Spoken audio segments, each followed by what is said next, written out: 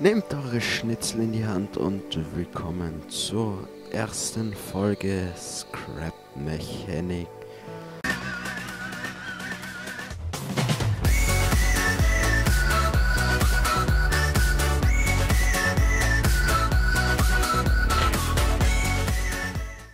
Das wird jetzt so ein etwas ruhigeres Projekt, wo ich ein bisschen bauen werde und ein bisschen Spaß habe. Wird jetzt eigentlich so wie mein Redeprojekt. Wenn ich über Themen rede, wird dazwischen immer kommen.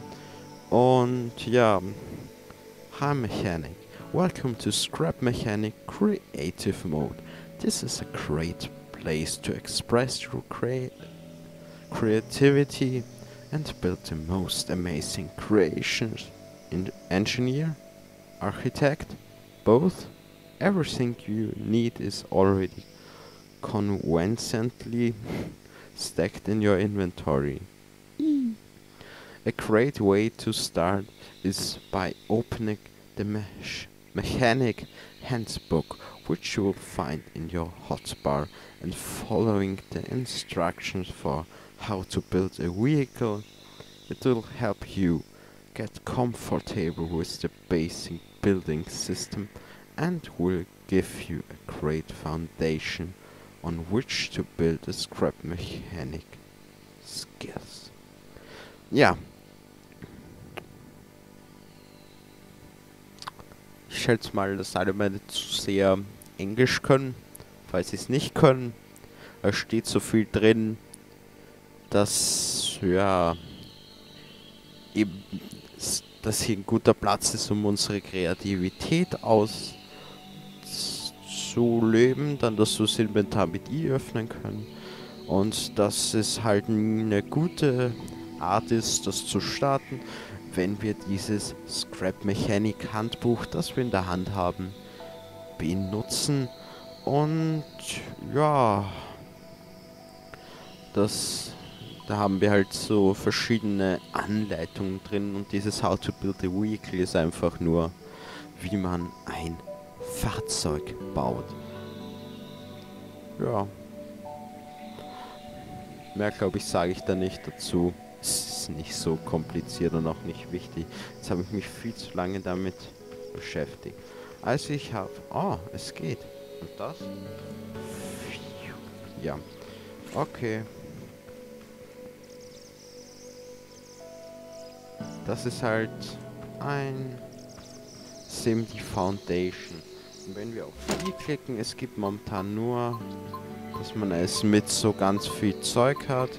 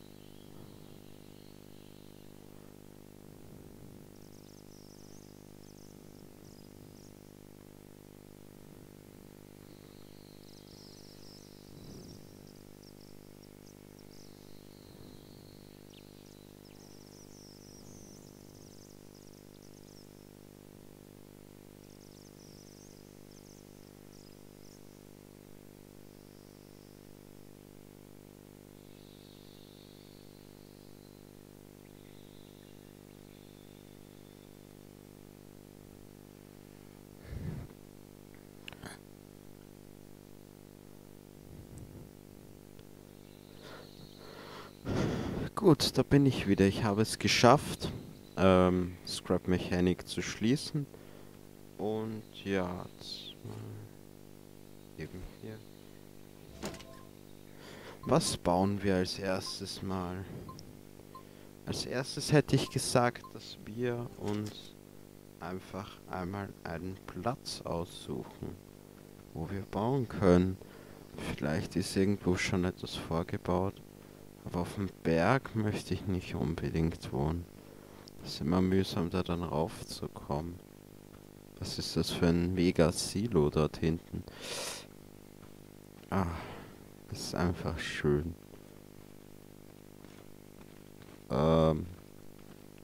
Ja, Scrap Mechanik. Das Spiel. Scrap Mechanik ist übrigens, falls euch interessiert, auf der Plattform Steam erhältlich. Könnt ihr, wenn ihr Lust habt, euch dieses Spiel runterladen. Aber ich glaube, bevor ich mir ein Fahrzeug baue, baue ich mir irgendeine Hütte. Vielleicht mit irgendeinem Special Feature. Und ich muss sagen, vielleicht meinen manche Leute, dass Scrap Mechanik eine Nachahmung bzw. ein Fake zu Minecraft ist. Aber ich würde das nicht so sagen, denn Scrap Mechanik hat auch was ganz Eigenes, wie die ganze Physik, was man da teilweise machen kann an wirklichen physikalischen Spielereien. Aber hier finde ich es irgendwie nicht so mega geil. Es gibt halt zwei Weltarten. Ich spiele jetzt eben gerade im Terrain. Ja. Das da drüben sieht nach Hochebene aus. Oh, jetzt suche ich mir die ganze Zeit einen guten Platz.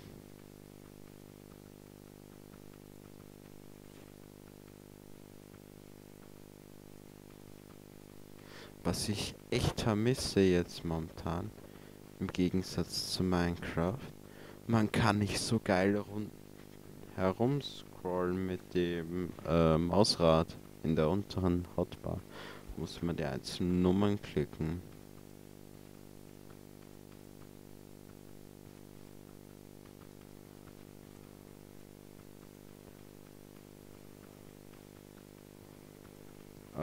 Ja, und wie kommt man da jetzt rauf?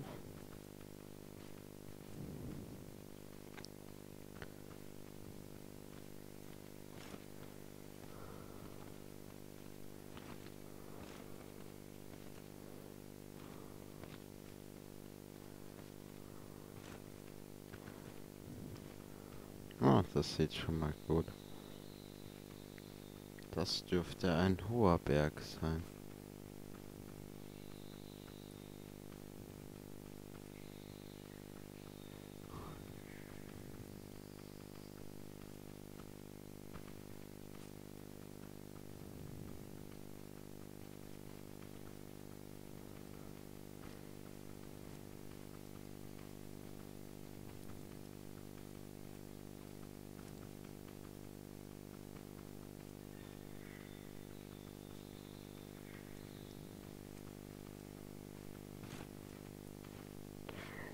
Gut.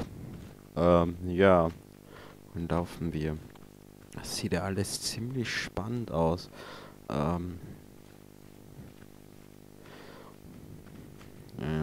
Ja. Gut. Ah, hier geht der Weg weiter. Aber was haben wir hier? Das ist auch schon wieder mal super. Ich sage mir, ich möchte nicht auf einem Berg bauen. Was passiert? Ich feiere die Gegend hier.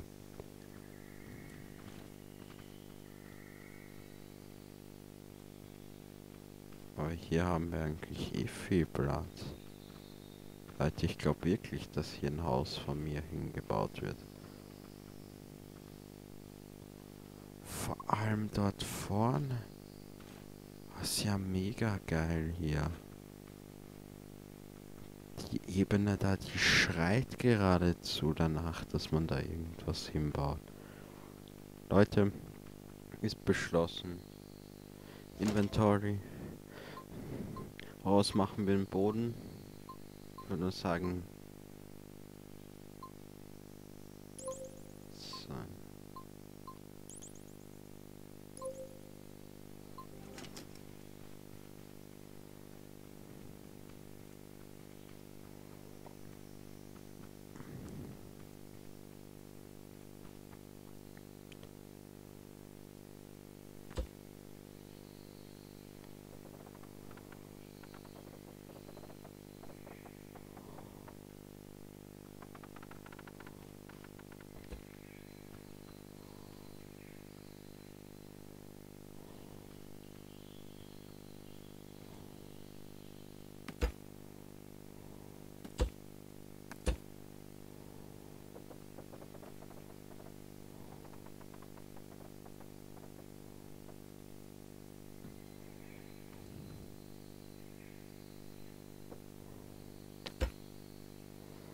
Okay.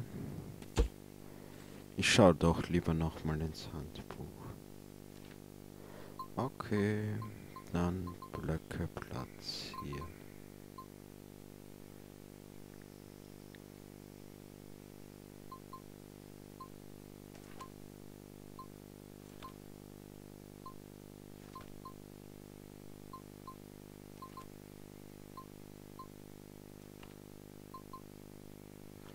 Ah, das ist kompliziert.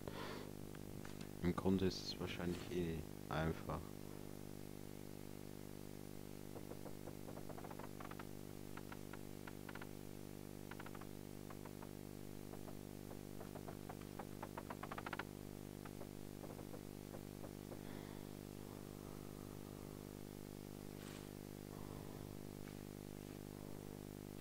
Jetzt geht's auf einmal.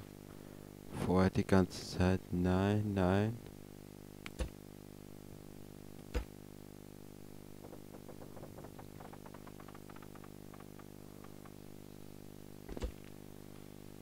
Das würde mich jetzt aber wirklich interessieren.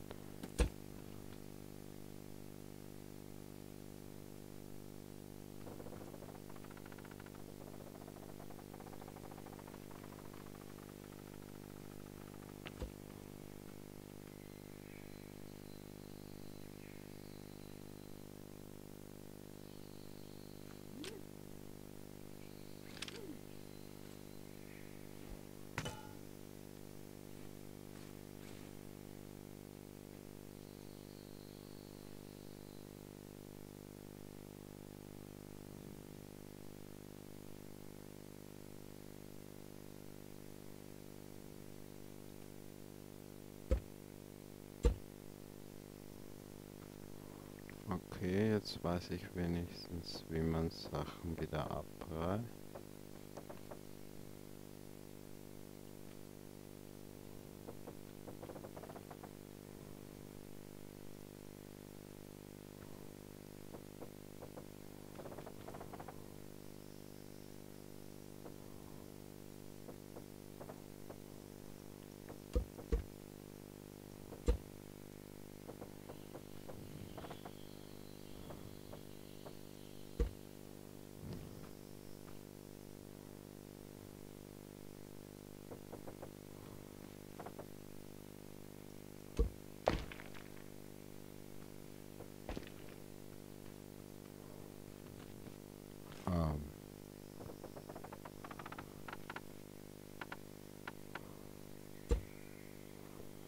Da kam jetzt auf einmal diese Plattform.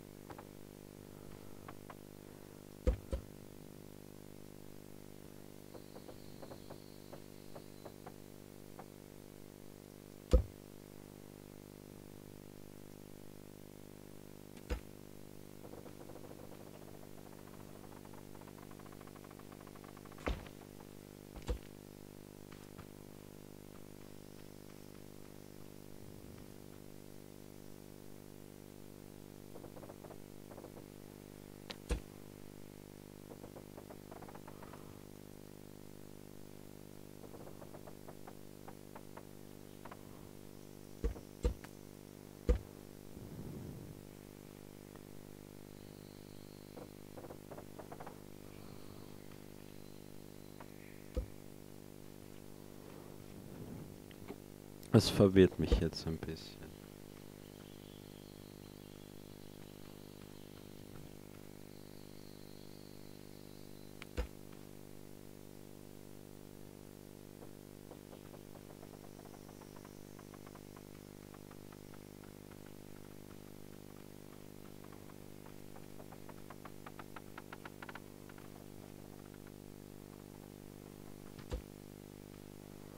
HNL.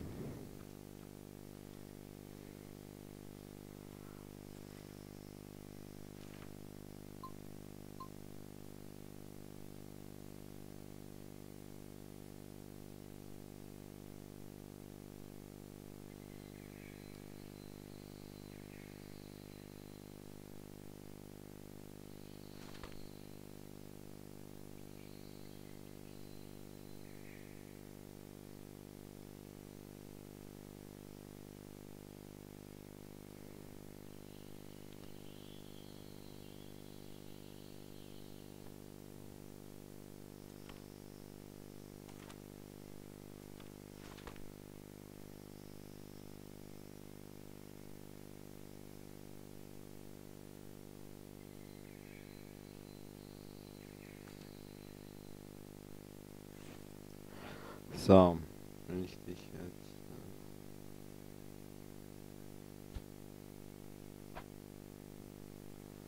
Ah, so, jetzt check ich.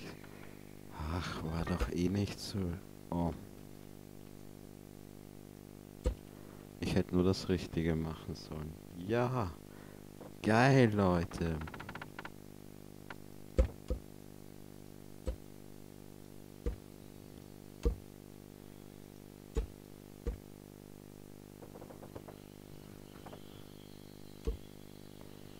Gut. Dann, nun, endlich beginnt.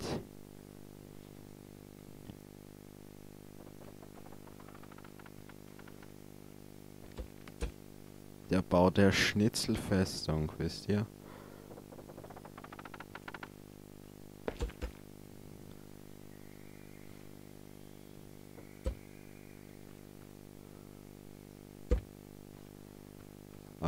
Ja.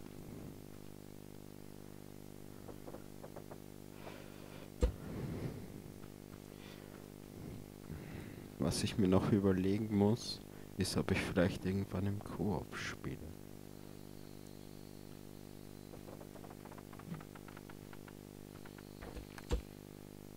Bis ich mir das fertig überlegt habe, bleibt das aber ein Singleplayer-Projekt zum Reden.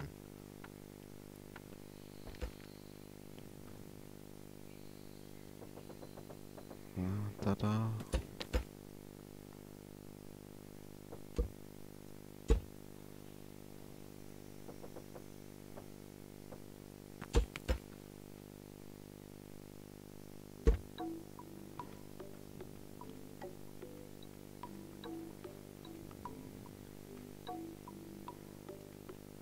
Okay.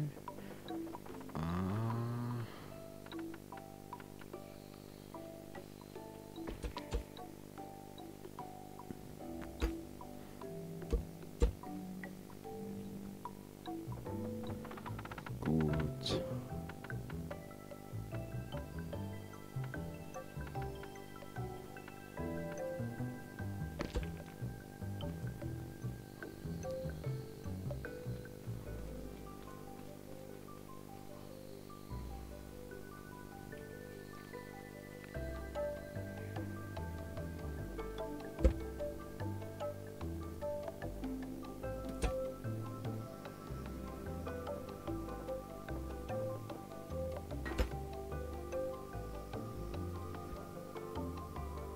Gut.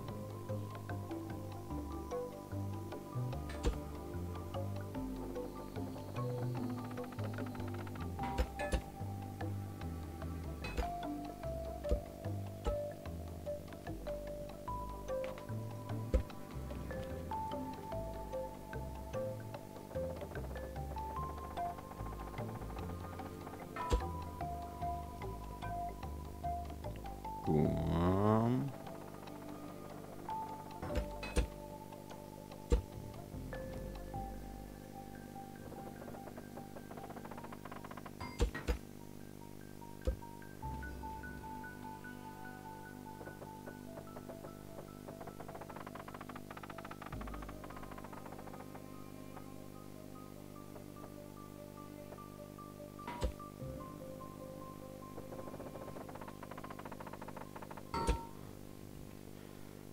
Gut.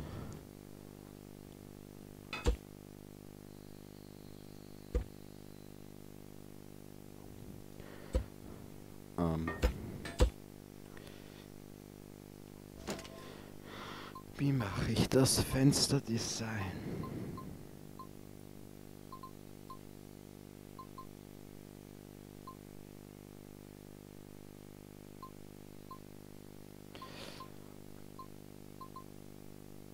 Es gibt halt nicht so richtige Fenster. Das Einzige, was ich machen kann,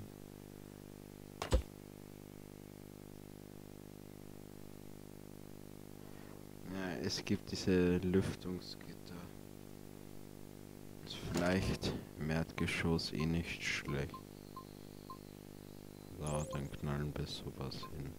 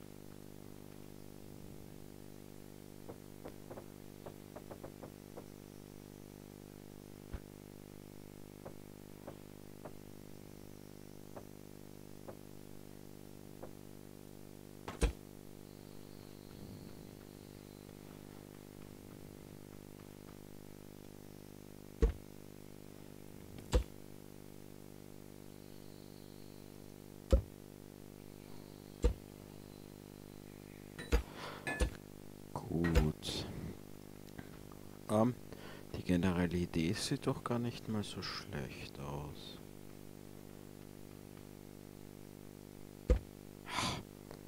Jedes Mal verklicke ich mich wieder, weil es genau umgekehrt. Mist, ich gehe jetzt Options, Controls.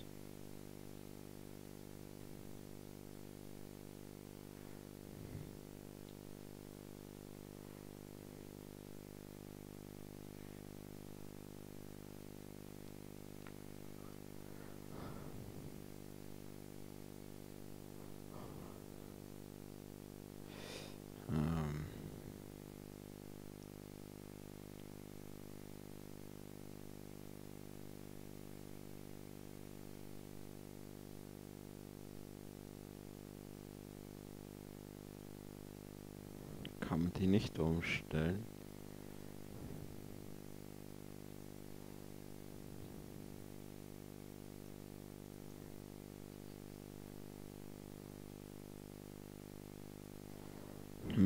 Geht leider nicht.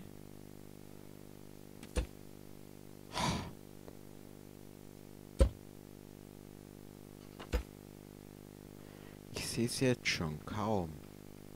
Ist es dann einmal der Fall, dass ich mir denke, gut.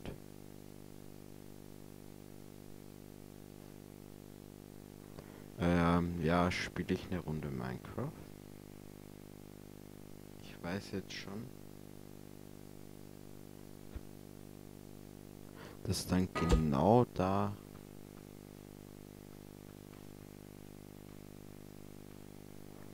dass dann genau da der Fall ist, dass ich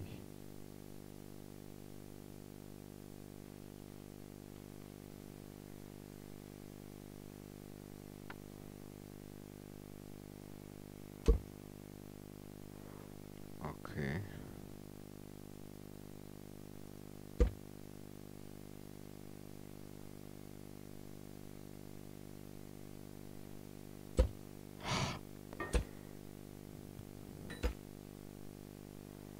Ich frage mich echt, warum man das nicht taugt.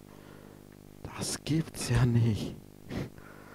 Ich raste ja gleich aus.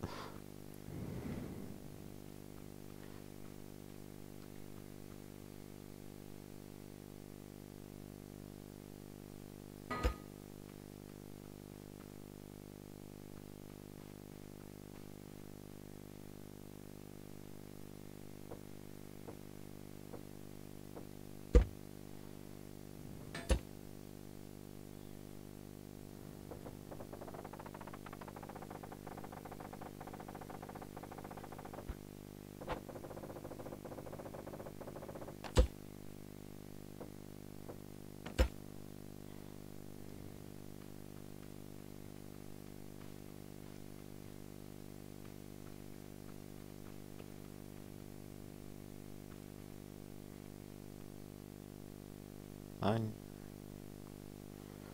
7 wären das wieder. Und hier haben wir...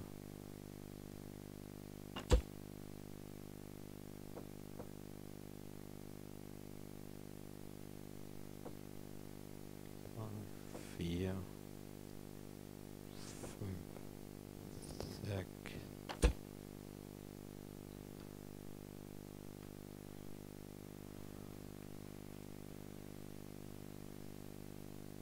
Ne, das geht sich genau aus. Ach Leute, wir haben es doch abgezählt gehabt. Ausgerechnet. Alles fein säuberlich bedacht. Eigentlich nicht, aber egal.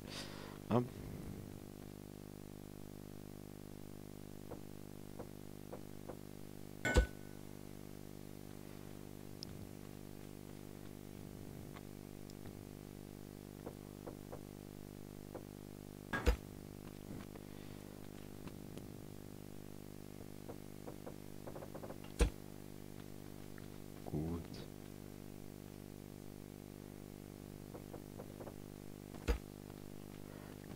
Jetzt baue ich noch das da ein.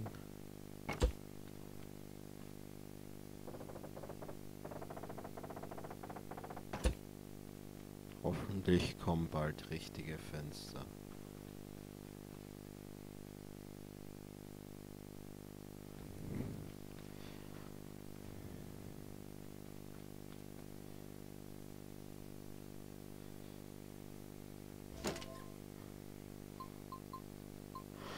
Dann schaue ich jetzt mal nach. Das sind Treppen. Wenn ich eine Treppe bauen will, mache ich das da und brauche noch irgendwie so Balken, glaube ich. Einfach der Vollständigkeit halber.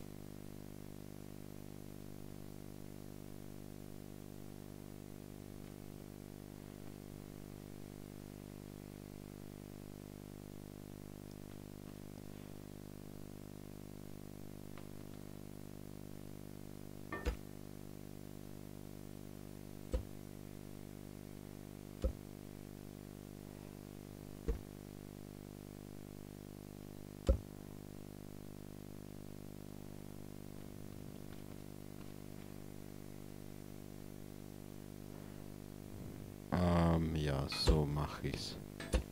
Jetzt habe ich mich endgültig entschieden.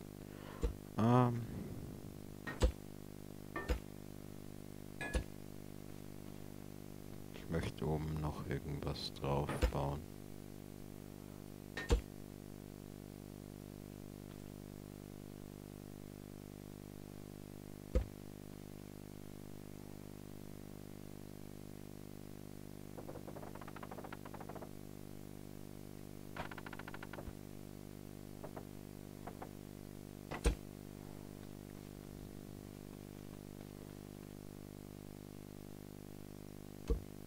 Nein.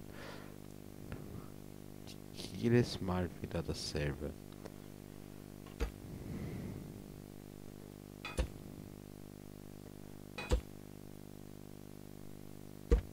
Das passiert halt, wenn man Minecraft gespielt hat.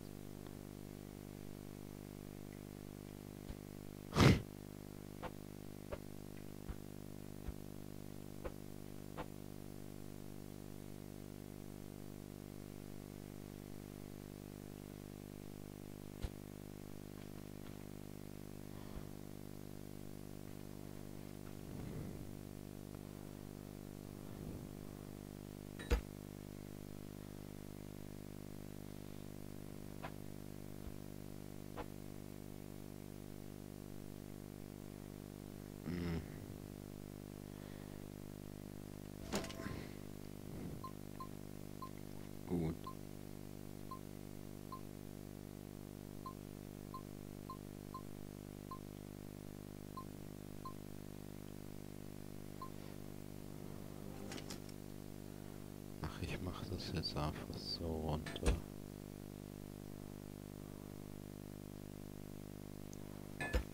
Geht sich doch super aus. Passt.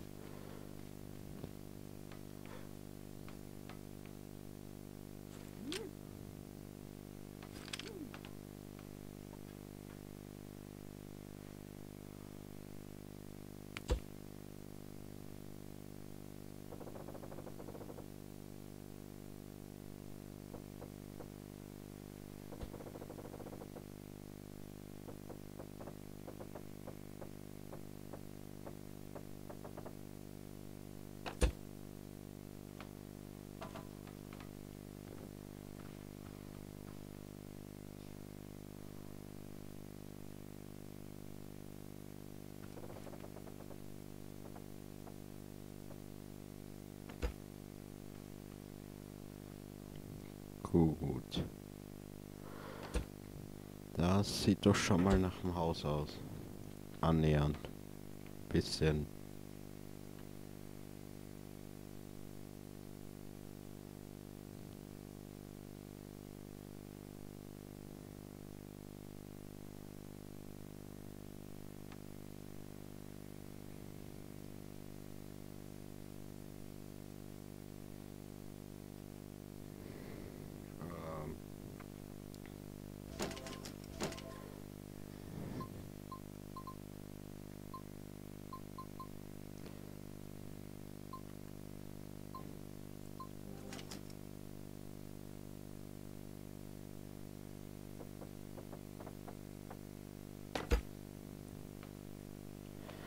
Gut.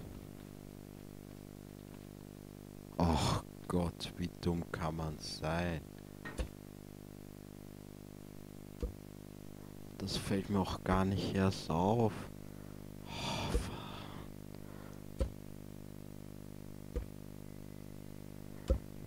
deswegen brauche ich bei der einen Stelle mal länger, bis ich über der Treppe bin.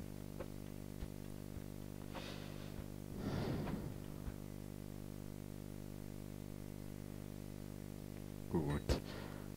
So Leute.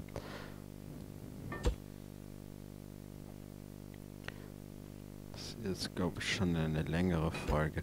Aber ich werde es einfach so machen, dass ich hier einen Cut setze. War die erste Folge eher eine XXL-Folge. Wenn es euch gefallen hat, dann lasst doch einen Daumen nach oben da, auch ein Abo wäre nice. Schreibt doch einfach einen Kommentar. Und ja, dann bleibt mir eigentlich nur noch zu sagen, bis zum nächsten Mal.